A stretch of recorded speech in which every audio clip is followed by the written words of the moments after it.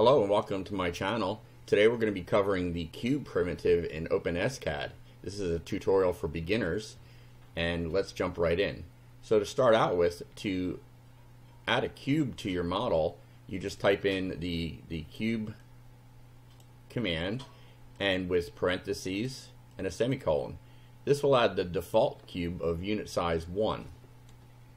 And something to note at this point is that the unit size in OpenSCAD is agnostic in that it doesn't equal a particular measurement system. So 1 unit in OpenSCAD could represent millimeters, inches, kilometers, miles, whatever you like.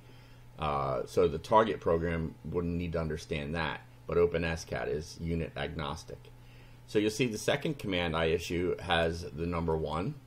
So the cube primitive will take as its operators a single size value, and let's change this to show you how it does this.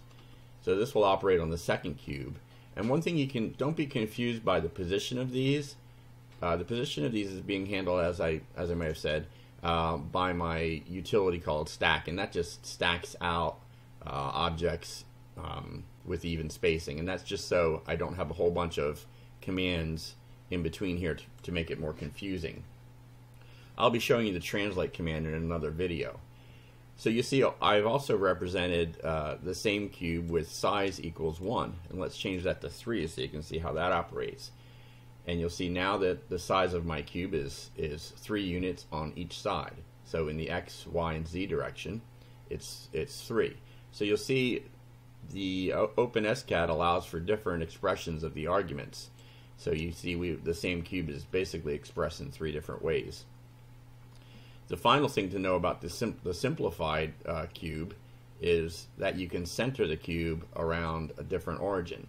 So each of these cubes, the 0, 0, 0 is at this leading corner here. You'll notice that in this cube, number 4, where I've centered it to true, you'll see that the y-axis cuts down the middle, and so does, you'll see it's down the middle on the z, and if it were over here you'd see the same as true. Actually, you can see that with this tick mark. So now the center is in the center of the cube. So that's how you center the cube, and that center argument is true for all of the primitives, or you can use that for all of the primitives. So now let's do the center command with a resize. So this is going to operate on this cube right here, and we'll press F5, which is redraw or preview. So you see preview here. You can also click this icon. So now you see I've resized the cube, but the origin is still, it's the same even spacing. So it's resized and set the origin correctly. Whereas you see in this case, it grew from the origin. In these, it grows around the origin. So now let's look at the next one, which changes the size a little bit. And this introduces the vector or an array of dimensions. And you'll see I've set the first one to 1, which is the X value. The second is the Y value. And the third is the Z.